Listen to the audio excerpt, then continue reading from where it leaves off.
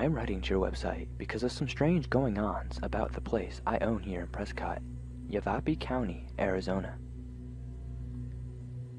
We have the remnants of what used to be a working ranch from years ago.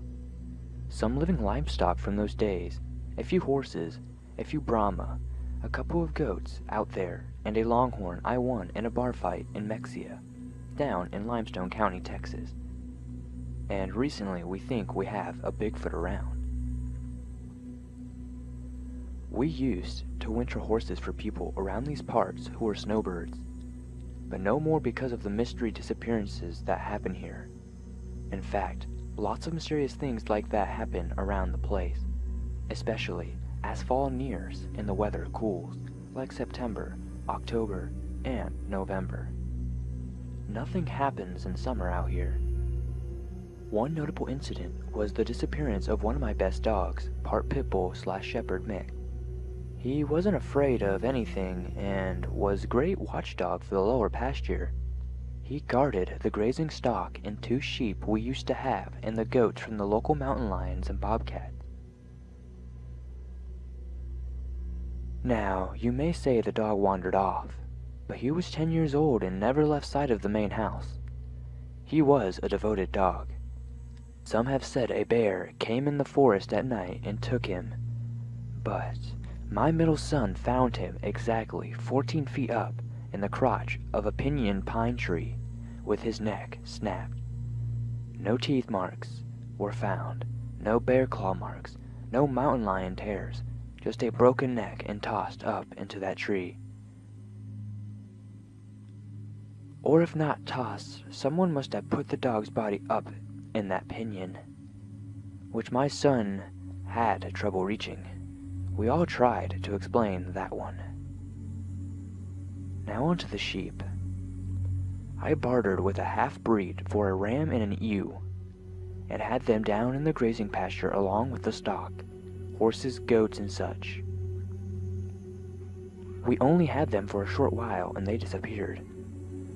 For a while we thought the previous owner snuck back here loading up the 2, carried them off, but my wife ran into the fellow in the hardware store in town and talked to him about the disappearance. He came home that day with my wife together and we went looking for a sign. We found nothing that day, and I don't believe he had anything to do with the sheep disappearance. He told me a far-out story that got me thinking though, which is why I looked up Bigfoot on the internet. Anyway, he told me of a place up in the Sierra Prieta Pandoresa forest, where this Yavapai Indian woman ran her small flock of sheep into the company of a young cousin, a blue Merle Coulee and a border collie that kept her flock together at night, fending off attacks by mountain lions and bobcats, sometimes wolverines. This one season, the woman and her cousin were bringing down the flock down the mountains from grazing. It was late October. Snows were expected. She said she was not feeling well and laid down in a grassy meadow to rest, but woke up when she heard the sheep bleating, her cousin yelling, and the dogs loudly onto something. The woman, sheep herder, said, escaping with a big ewe under his arm, the hairy man tried to fend off the biting dogs, kicked the one Coulee dog all to hell. This might be what befell my dog. She called off the dogs and watched the hairy man disappear into the pines with his prize. He explained the hairy man to her was what we call Bigfoot or Sasquatch. She only told the story once to an elder and she won't speak of it anymore, but he mentioned they come down from the north in winter. Hearing the sheep hoarder's story, putting 2 and 2 together, my sons, the half-breed, and I pretty much decided that we must have a rogue Bigfoot living somewhere near the property. I don't mind that so much. We don't mind sharing some fruit off our trees with him, but stealing a man's stock is another thing. I don't expect to put up with that. After reading up on your website, my boys and I, along with other dogs, packed a rifle and a scabbard and rode out recently in the morning during Thanksgiving week and covered the whole western stretch of the property line, looking for a sign. You would laugh. We looked like a posse in a B-Western. We worked the edge of the tree line for about 2 hours looking for a trail. We found one that led deep into the forest, a section none of us have ridden before. We worked the horses through there and around thick brush. Soon we came to a stream and stopped to gather our bearings and water the horses. Dismounting, I thought I heard someone cough. I asked and nobody heard it but me. My horse jerked up, snorted and became uneasy. Sensing something none of us could see, the other mounts followed. All of us were focusing on keeping the horses under control as they danced about, bucking, kicking, and snorting. My sons thought mountain lion. I wasn't sure. We stood together there by the stream listening, calming the horses when the dogs started looking towards the thicket of tangled brush. Then the barking started in earnest, and they took off. Still, we couldn't see anything, but by now we all expected the dogs to tree a mountain lion. We couldn't follow. The brush was too thick, but the dog noise seemed to be about 20 yards into this thick brush and brambles. We kept calling and calling. Finally, the dogs returned and then took off again. Pretty soon the dogs returned with tongues hanging out, breathing heavy. We leashed the dogs up and took them and led the horses down to the stream. The dogs settled down, but the horses didn't, and as we were making an effort to saddle up again, that is when it happened. There came this howl that lengthened into a scream that at first sounded like a Brahma fart, low and guttural, and drug out and ending up into a high-pitched drone like a woman screaming bloody murder. My body reacted with a chill. The goosebumps, mainly because the scream was coming from very close, somewheres in that thicket of brambles where the dogs had been.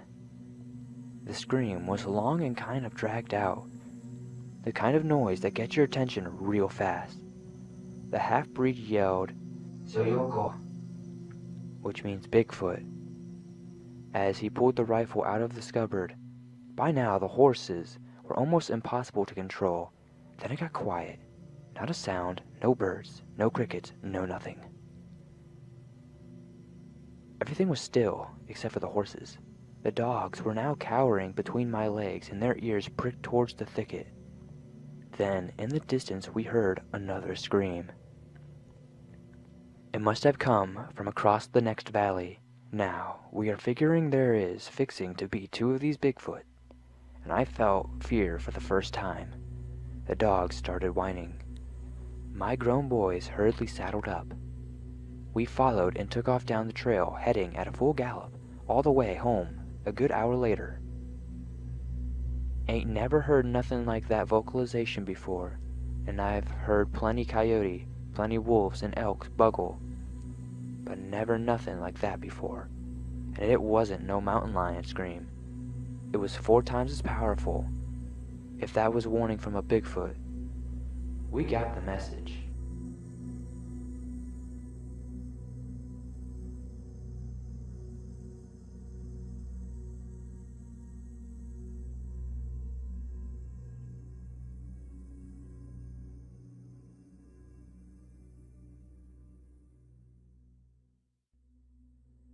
Having lived in the area for more than 4 years, I had become accustomed to and familiar with driving my ATV, a Honda 450 Foreman, in and around the Daniel Boone National Forest.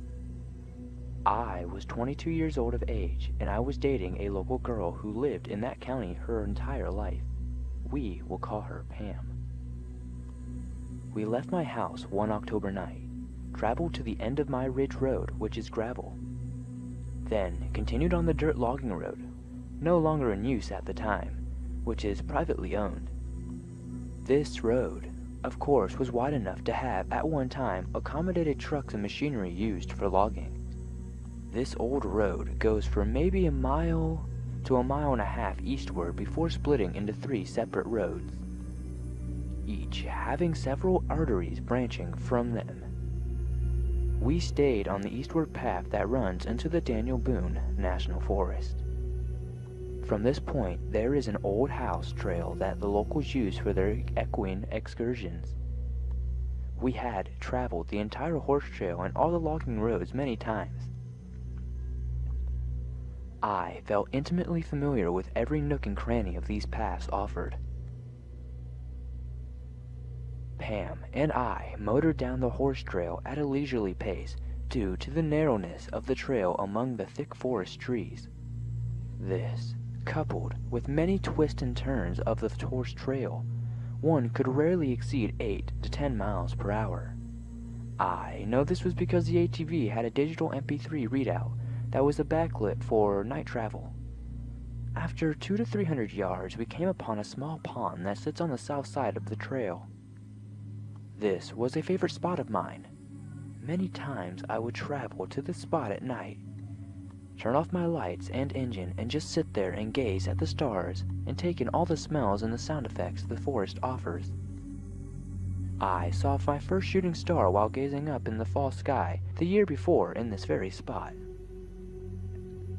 This small, circular pond sits in a very tiny clearing of the forest just off the horse trail, with the tree line only about 20 feet from the water's edge all the way around. I pulled around the side of the pond opposite the trail. Under a clear and half-moonlit sky, I turned off the engine and lights. I was oblivious that we had just parked near an entity that did not want us there.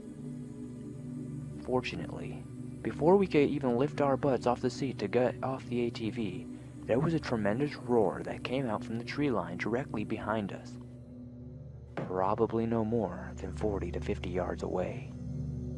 I was instantly terrified as this was a sound I had never heard. It was loud and near. Pam screamed as I started up the ATV and headed back down the trail toward home. Luckily, the trail back out of there lay right in front of us. Holding on to me from behind, Pam remained silent as we made our escape. As quickly as I could, and without hitting any trees, we made our way back to the logging road, a few hundred yards away. I never remembered turning my body to look back, but I looked from side to side many times. This model ATV has 3 headlights. 2 are in a fixed position on the four-wheeler's front, and the third is attached to the handlebars, and thus turned from side to side several dozen times as we made our way back to the logging road. From the pond to the logging road, I saw nothing unusual on either side of the tree line. Neither directly nor in my peripheral. But remember, the horse trail is on forest property and the trees much more densely populated. Even with the ATV's lights and half moon, my vision would have been severely limited. Neither of us shouted, spoke to one another during the retreat of the horse trail. During this time, I remember telling myself over and over that it must be some kind of animal or even bird that had made that awful noise. Finally, after what seemed like an eternity, we reached the logging road. It greeted us with a straighter, wider path and sparsely populated trees. Now comes to the recollection that haunts my dreams to this day. Having reached the logging road without seeing or hearing any signs that we were being pursued, and not wanting to wreck, of course, I only moderately quickened our pace. Now, on the south side of the trail, something caught my eyes. I saw a dark figure running parallel to the road directly to my left about 30 yards. This thing was running on 2 legs. It looked like a very tall and very large human form. I looked directly at it for a few seconds, turned back to look at the road, and then turned to look at its direction once more to discover it was still there, keeping pace with us. During the second and final glance at this being, which also just lasted a couple seconds, it was one of those moments in my life where you wonder if what you are experiencing is real or just a dream. I looked down at my large digital backlit speedometer, 22 miles per hour. Finally, a moderately sharp bend in the south of the trail. I had to slow a little. As the road straightened again, I floored it, and for the first time, I turned my body to look to the left and a little behind to see if the curve to the left had allowed the creature an advantage, in case it was upon me or even in front of me. Nothing. It was not in close proximity to my left or rear. I even scanned the trees to my right. Nothing. I cocked my head to the side and yelled over to the sound of the engine, "Pam, did you see it?" These being the first words I had spoken since the encounter. She must have thought my abrupt acceleration was due to the fact that beyond the sharp turn in the trail we'd just passed, the road did become more straight and smooth. Her response in my ear was, "I didn't see anything. Did you see something?" I said no, with intentions of telling her everything once we reached my house. I slowed my pace, and within minutes we were on the gravel road which led home. We went over the experience again and again that night, but I never told her what I saw. I sold my four-wheeler and moved into the city the next summer of '99. I purchased another ATV in 2000. I bought a trailer and pulled my ATV to the 49 exit off I-75 and do my riding in Laurel and Rockcastle counties. I hauled my ATV back to the area I saw the creature on a summer day in 2001. I was alone. I went to the pond and stood on the bank for a few minutes. I skipped a few rocks and then left. It was a beautiful day.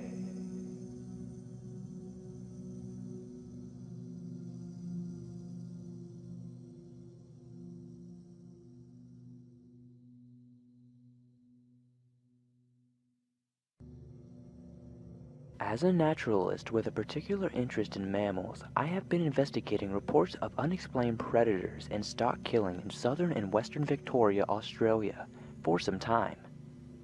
I am not associated with any research group with a focus on cryptic animals, but with other independent researchers as appropriate.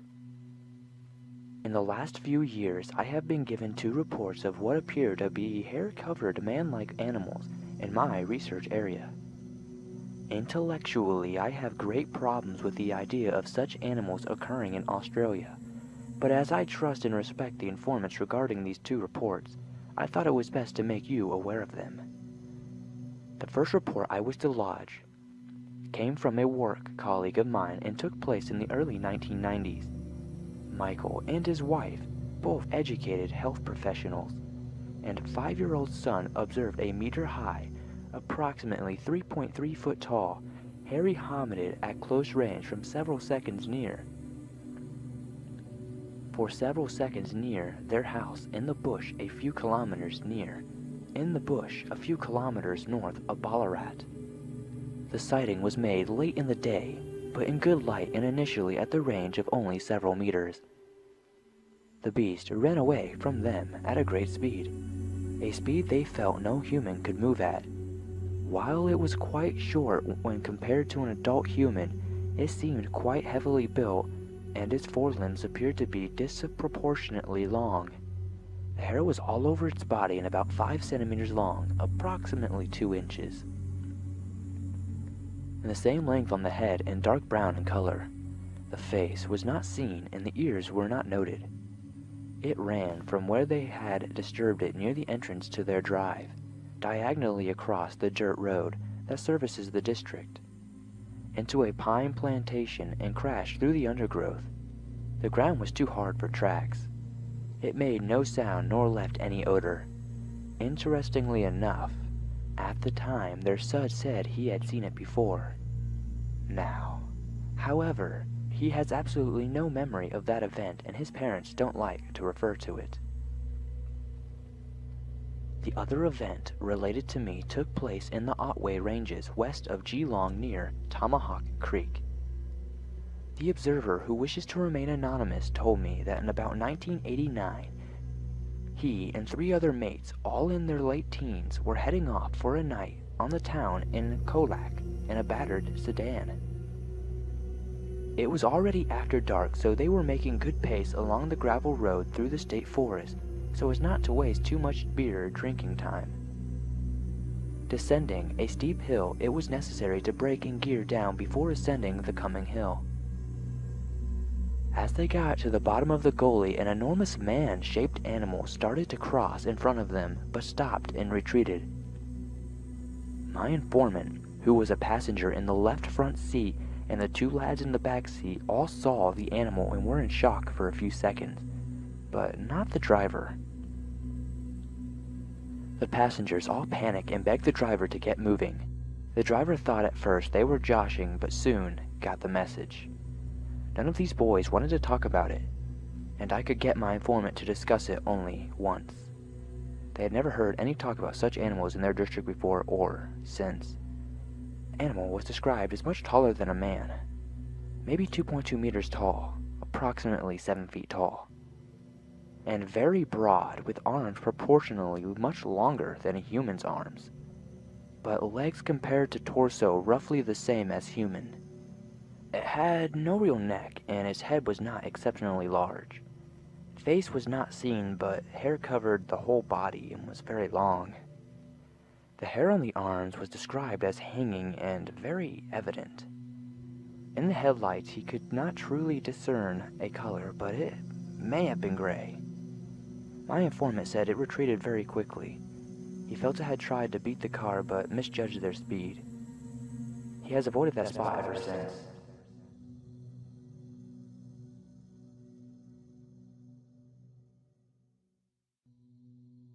My sister, Natalie, and I decided to take the four-wheeler out after dark against my father's words. We followed the trail from our property into the McMillan Marsh. There, we were able to run along a dike system between water reservoirs. It was midwinter, and my sister, Nats, was driving the four-wheeler, and I was riding shotgun behind her along the dike.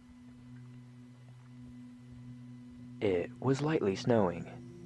Dark grew in fast, and we were suddenly surrounded by darkness and snow with two headlights to show the way.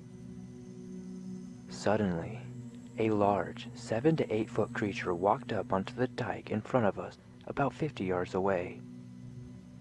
It stopped, turned, and looked right at us.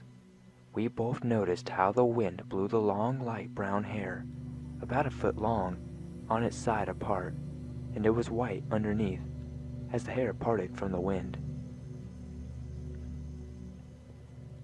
Our four-wheeler nights were not high enough to see the face, but it had a large, muscular chest and arms and walked like a man. The chest was a little more hairless, so that you could see rippling muscles under the dark hair. It had very long arms and did not walk like a human. It sauntered along, totally unafraid of us. It swaggered with very long arms swinging at its sides, and then went off the dike and into the wilderness. We were shocked and horrified. We sat in shock and then throttled over where its location was. There were very large footprints in the snow. We hurried home and never told a soul until years later. We compared what we saw, and our stories were exact. We will never forget that night.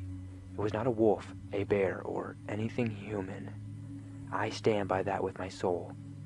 If it were just me, I would have blown it off as a figment, but Natalie has every detail to the exact of my own.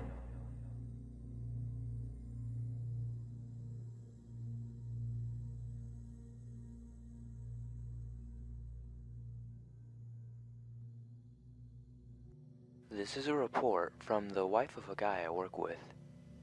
This is my first report since being a Bigfoot researcher. Here is the story as it was told to me.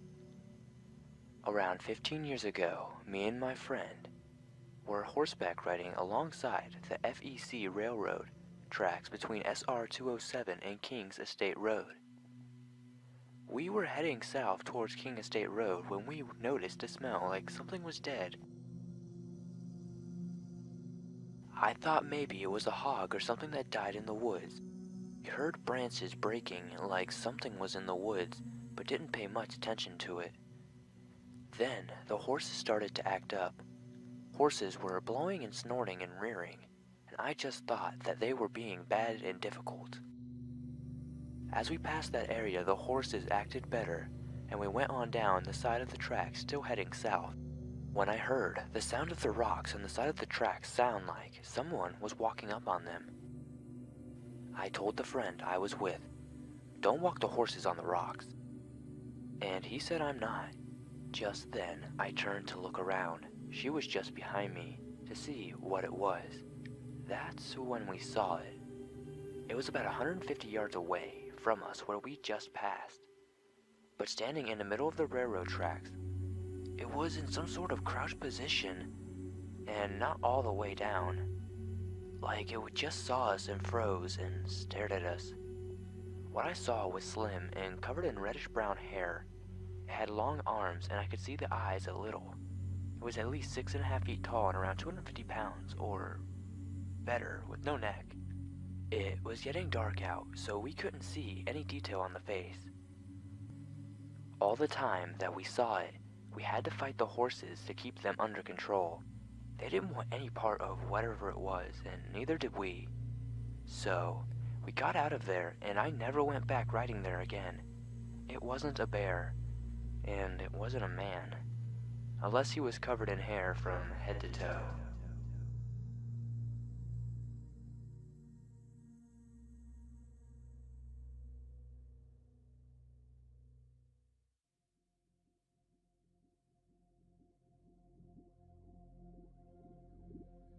Here's the story as well as I can remember it, approximately 27 years ago, around 1983.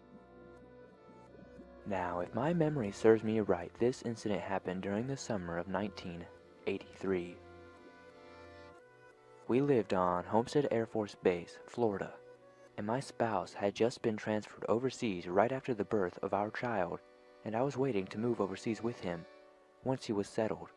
So, the approximate time had to be around mid-July through September 1983.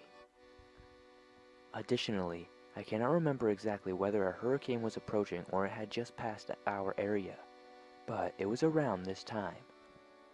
But fortunately, I do remember that the hurricane did change its course and headed up north along the eastern coastline, bypassing our area.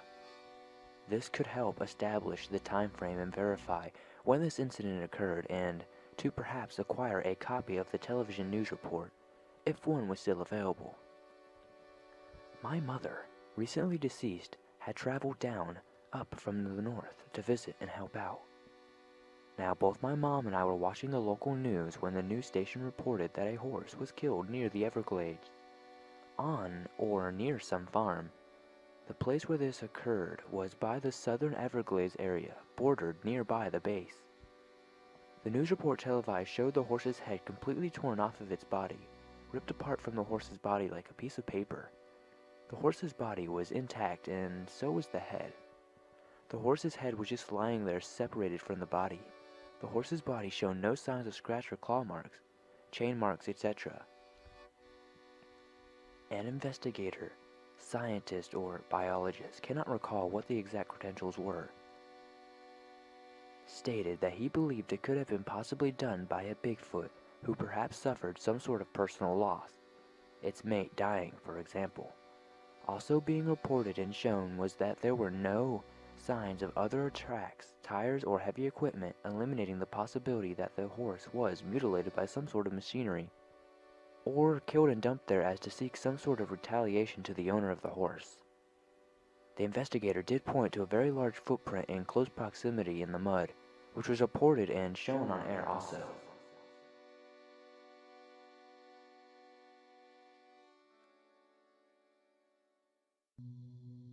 A friend of my wife told us about one of their friends who had an encounter. I got in touch with him and he agreed to relate his experience. I was very interested since it occurred in my backyard, in Sulphur Canyon, off the Caribou Basin, south of Soda Springs, Idaho.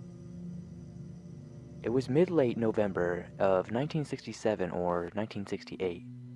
He was on a late deer hunt with some companions on snowmobiles. Heavy snow was falling, but it was calm. The man had shot a deer and was dragging it back to the snowmobile when across the canyon he could just make out a figure coming down the slope about 1/4 mile distant. He thought it was his friend, a big guy, coming to help with the deer. It continued to approach, and he left the deer laying in the snow to walk down to meet his friend. The figure didn't seem to notice him until it was within about 35 yards. Then it saw him and stopped with a look of surprise and an "oh shit" expression on its face. It had human-like features and a look of intelligence. Not like going to the zoo and looking at a monkey. It stood very erect, was 6.5 feet to 7 feet tall, and was covered with a silver coyote-colored fur about 3 inches long, longer on the backs of the arms. He felt no threat from the creature and both turned and retreated out of sight. He emphasized that he has spent a lot of time in the woods and he knows what he saw.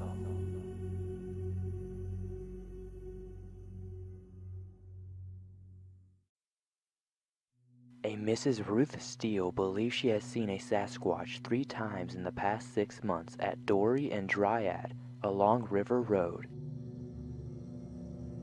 Farms are scattered throughout the semi-forested area, and she drives the road nearly every evening. Steele described them as gray, white, and sometimes black, fur-covered, and about 7 feet tall. The faces of the upright animal appear to be pink skin. Her first sighting occurred in 1996 and was a dirty white creature 6 or 7 feet tall. The most recent was in January of 1997, and the animal turned and looked at her car with eyes that shone red. Steele was accompanied by her daughter, Deborah Steele, 41, last November when the latter saw a creature loping along by the road swinging one arm. It looked right at her and scared her badly. Steele thinks they are migrating toward her home because each sighting is closer to where she lives.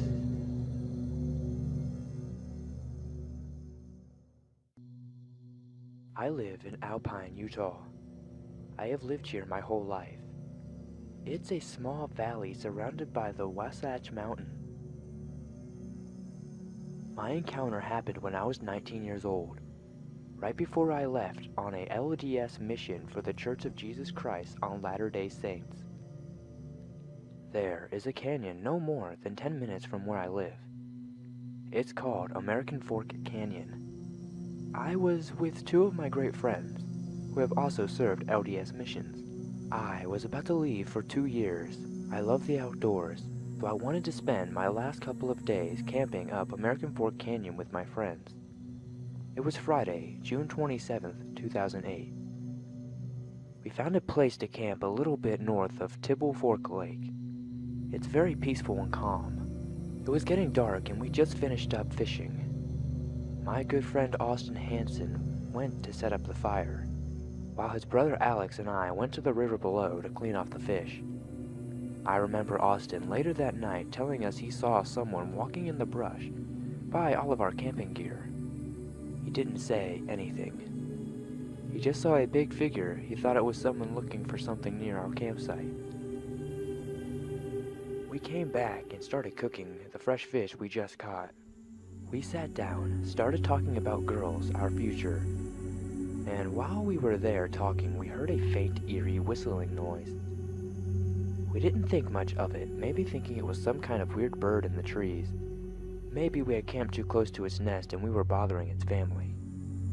It was a far-off distant sound. At times, it sounded like it was behind a bush listening to us. The closer it got, there was also a weird smell that accompanied it. It also felt to all of us that the eyes were on us. Curious eyes watching and listening, as if we didn't belong in this area. As we were getting ready for bed, I walked off maybe 10 yards to where we were going to be sleeping, to go to the bathroom.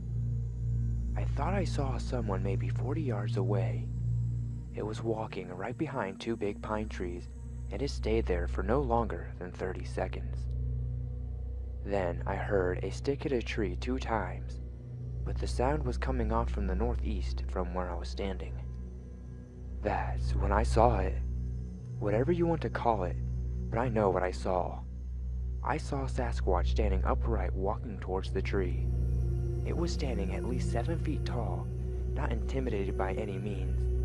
It looked at me, or in my direction. My heart was pounding as the whistling noise got loud, very loud. I ran back to camp, telling my friends what I just saw.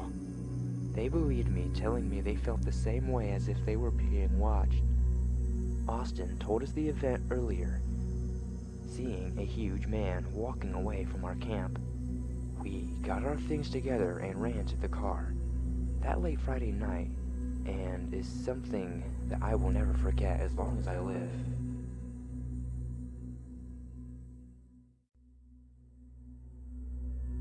I was told this story 20 or more years ago by my mother, who passed away May 2006. It came up in conversation during which we were not discussing Bigfoot, but she retold a story that my grandfather had told her and her siblings 65 or 70 years earlier, roughly between 1916 and 1921. My grandfather and grandmother were Greek immigrants that worked in the fruit canneries in the Central Valley in California. And my grandfather worked many years for the Southern Pacific Railroad, doing track maintenance and building railroad track. My mother told a story that was refuted by her and her siblings when my grandfather told it. These were children of the early 1900s going to school bi and trilingual. As my mother told it, when Grandpa told the story, they were convinced that he was telling a tall tale, primarily because they all learned in school that there were no apes in North America. The story goes, Grandpa was working for Southern Pacific Railroad building track in the Northern California-Oregon border area in the early 1900s. I do not know the year during this work project. He was dispatched to work on line camp in the woods. They had a base that the work crew worked from, and each week the work crews would split into two-man teams that would work on an area clearing logs and ground. At the end of 1 week, they would go back to the base to check in and replenish their supplies, and then set out for the weekend for another week in the woods. During this time, one of the two-man teams came back to base with only one man. They were told that the other man had disappeared. The group at the base camp apparently gave a brief search, but to no avail. The next week, the crews went out in two-man crews and continued to work on the railroad line clearing. Some weeks later, I am not sure how long this was, as the camp moved north and the group of railroad workers came upon the missing man. He was naked and hysterical and crazed, and apparently died soon after he was found. He told of being abducted by a female ape that kept him in a large open pit. During the time he was in the pit, the man told of being forced to have sexual contact with the ape many times. It said that the ape kept him in the hole or pit by licking his hands and feet raw, so that he was not able to escape from the pit. Apparently, my grandfather saw this man's hands and feet, and they were completely raw. My mother and her sisters and brothers laughed at my grandfather as someone who was uneducated and unable to understand that this was implausible due to the fact that there are no apes in North America. I always found this to be intriguing. Has anybody reported a similar story?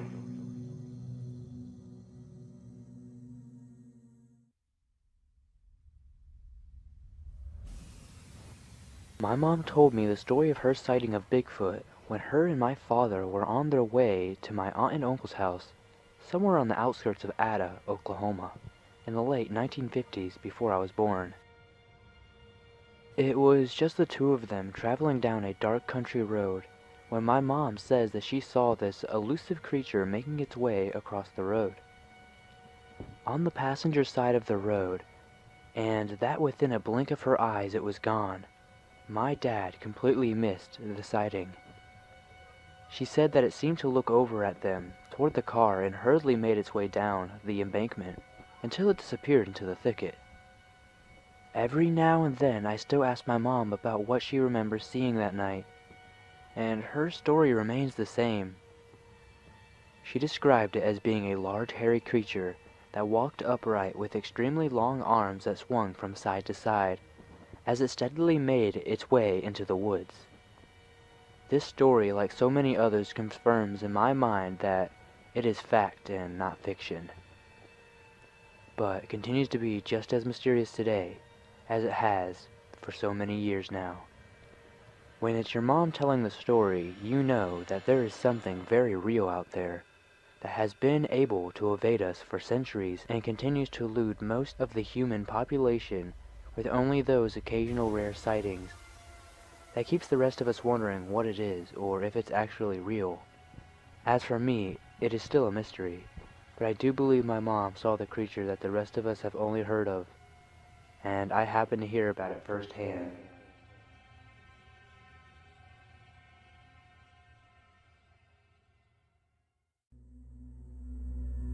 In 1980 and 1981, I was working as a security guard on a high-tension tower project here in California. I met a man who was a cat skinner operating a bulldozer, leveling off the pads where each of these high-tension towers was to be placed. I noted he had on his pickup truck 25 to 30 decals from places he had been hunting and introduced myself. During the conversation I mentioned Bigfoot, and he told me that in mid to late 1970 he was doing a little poaching with the forestry officials' permission in a locked and gated area near Bishop, California. They had given him a key so he could go in anytime he wanted. This particular time the gate was still locked, as it always was. He let himself in and his four-wheel drive pickup to the area known as 4 Points.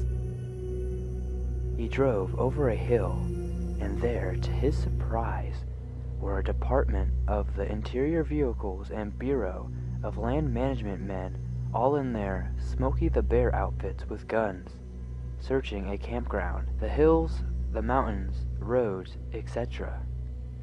They grabbed this hunter, took his deer rifle away from him, and questioned him for 7 to 8 hours as to what he was doing there. The local forestry officials identified him as a trusted friend and he was let go, but told to never come back. He had determined during his interrogation that the reason the BLM and Department of Interior were there in force was that a Bigfoot creature had gone through there the day before and had torn up the campground, had turned over a large trash container, the type that you find behind large department stores, you know, kind of like dumpsters, that no man can even begin to move, and had killed several people. Over the years, the story was passed through several people, quite a few Bigfoot researchers, but no one was able to come up with a single clue. Then, in early to mid-1991, a young student also interested in investigating the Bigfoot mystery called the CBFO's hotline to tell me that he had heard the story several years ago and it had always stuck with him. He went on to relate that when he was doing some Bigfoot research in the town of Bishop, California, Inyo County area in 1989 and 1990, he met a former policeman who said that he was on the Bishop police force in the mid to late 1970s. The student related that foregoing story of Bigfoot to the ex-police officer from Bishop, and he confirmed it. The officer said that the story was the talk of the law enforcement agencies in that area at the time, but they were under tight orders not to say anything about the incident and related deaths.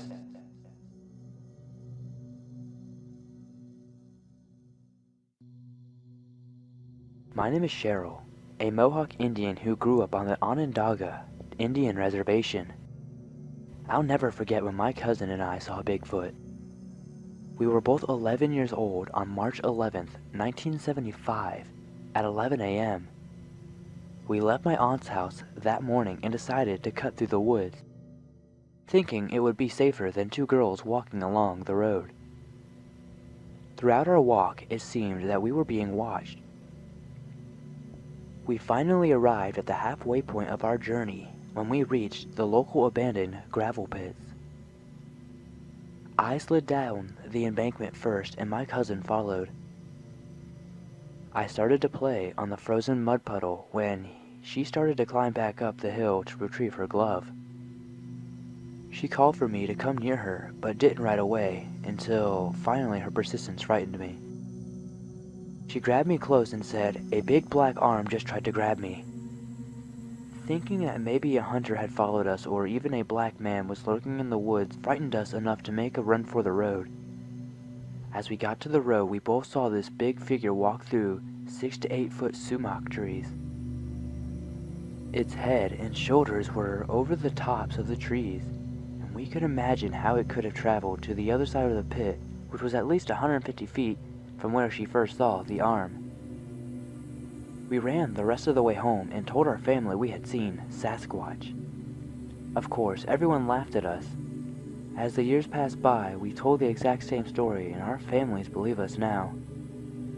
Looking back, I have concluded that Bigfoot was heading towards an underground cave that is sacred to the Onondaga. I believe that this cave connects other Indian reservations by underground channels. Indian legends tell stories that Bigfoot is a spirit that protects the Indians.